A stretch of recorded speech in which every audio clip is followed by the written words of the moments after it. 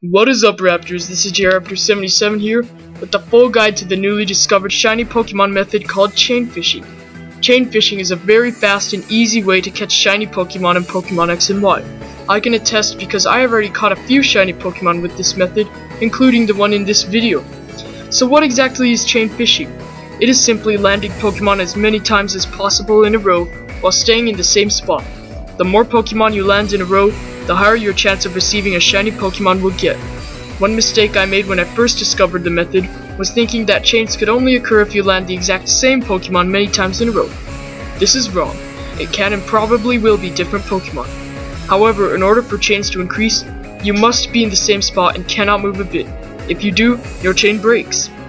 So you're going to need quite a few materials for this method, including whichever fishing rod you will use, the old rod which can be found in Ambrit Town Aquarium, the good rod which can be found in Coumarine City in the second half when you talk to the fishermen next to the boats, and the super rod which is in the fishing shack at Route 16.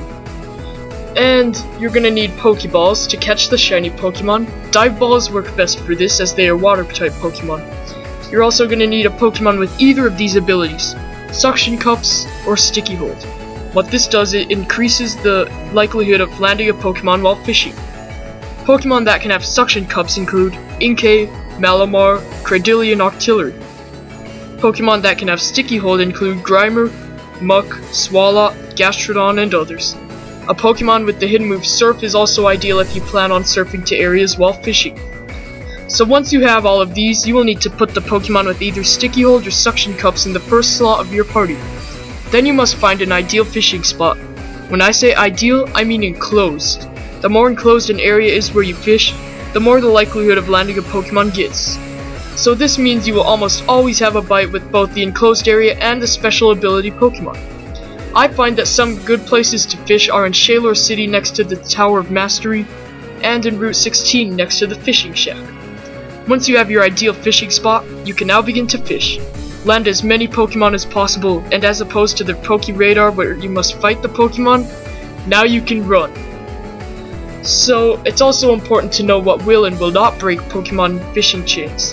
What will break chains include moving from the place where you are fishing and getting any of these messages. Nothing seems to be biting. Oops, you reeled in too early. Oops, you reeled in too slow. What will not break chains is running from the Pokemon battle or defeating the wild Pokemon. There are also still many uncertainties about the method about what will or will not break chains, which include catching a shiny Pokemon, catching a Pokemon, or just switching menu screens on the touch screen. And if you wait just a few seconds here, you'll see my new shiny Pokemon that I got while recording this video, and it is a Remoraid, which I will nickname Beta. Here are all three of the shiny Pokemon I have caught while doing this method. Here's Beta, the recent one, and Octillery, which I also caught from a Remoraid, and lastly I have Basculin. Thanks for watching this, Raptors. Please like, subscribe, and all that stuff to join the Raptor Pack.